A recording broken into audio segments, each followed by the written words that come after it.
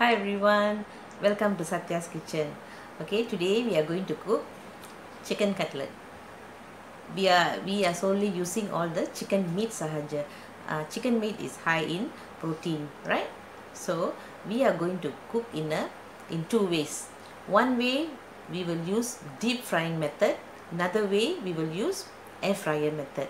Okay. Lagi satu, for this chicken cutlet, memang kita semua guna all the spices kan, chili powder, curry powder, salt, black pepper and all that kan. Okay, semua spices ni kita boleh reduce atau tambahkan according to rasa masing-masing. Okay, jom kita ke kitchen sekarang, belajar sama-sama how to do flavorful, tasty chicken cutlets. Okay.